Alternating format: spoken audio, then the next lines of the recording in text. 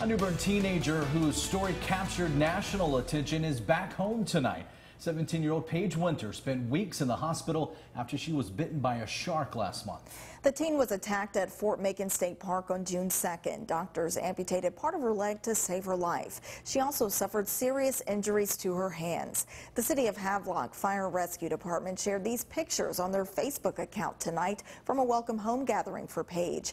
Paige's father is a member of that team. The family thanked doctors and nurses at Vidant Medical Center in Greenville for taking excellent care of their daughter. Tomorrow, our nation celebrates the 4th of July holiday, and as with most holidays, there's an uptick in traffic on the roads. 9 on your side's Aaron Dean talked to the State Highway Patrol for tips to keep you safe on the roads this holiday. He's live in Greenville with more. Aaron. Trooper Brad Taylor with the North Carolina State Highway Patrol says that he's seen a lot of people make driving mistakes during the busy holiday season. When it comes to traveling on the road during the 4th of July holiday, it's important that you pay close attention to what you're doing. Being a holiday a holiday weekend, people are going to parties and they make the mistake of getting behind the wheel after consuming a lot of alcohol. Brad Taylor is a master trooper for the North Carolina State Highway Patrol and says he's seen plenty of people making careless mistakes during the 4th of July. People aren't allowing enough time for the travel time, and with the high traffic volume, you're going to come into delays. There's going to be a lot of traffic on the road, and people get in a rush. And one way to avoid rushing, he says, is to make a travel plan. Go ahead and have your plan in place and know where you're going, your destination. Allow plenty of travel time. And if you have a travel plan in place, Trooper Taylor says that could lower your chances of speeding. Don't get in a rush. If you get in a rush, you're more likely to speed. If you speed, you're more likely to be involved in a vehicle crash. But speeding isn't the only thing to be mindful of. Distractions could be happening inside and outside of your car. If you have a lot of people in the vehicle with you, your family members or friends, eliminate some of those distractions, loud music and cell phones. Cell phones are a big distraction for us now. There's consequences for everything. So if you don't wear your seatbelt, you can be cited that, get a citation for that. If you're speeding, you can be charged for speeding. If you're driving in a manner that's reckless along with the speed, you can be charged with careless and reckless driving. As far as the driving while impaired, if you go 0.8 or more, you can be charged with driving while impaired. You can be arrested and lose your license. Trooper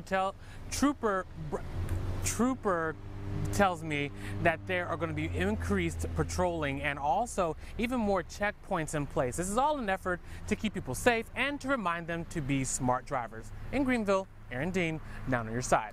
Aaron, thanks. Final preparations are happening in the city of Greenville ahead of the 4th of July. Today, crews set up safe zone fences and tents at the town common. Independence Day events will include activities for kids, families, and a fireworks show. 10,000 people are expected to attend.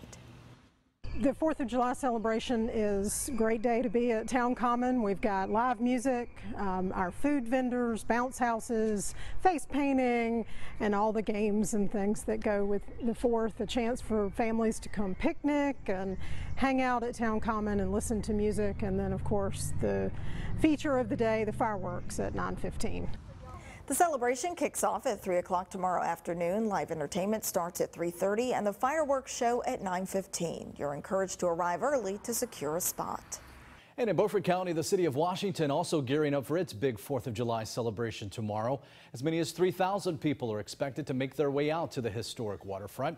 That event kicks off tomorrow afternoon at Festival Park. There will be live music, a wide variety of local food that the whole family can enjoy. My favorite part about July 4th in Washington is being on the beautiful Pamlico River and seeing all of my friends and neighbors, everybody that maybe you haven't seen in a while, coming together, celebrating this beautiful town, celebrating our beautiful country, and it's a lot of fun. And to wrap up the evening, of course, there will be a fireworks show along the waterfront overlooking the Pamlico. That will start around 9 o'clock.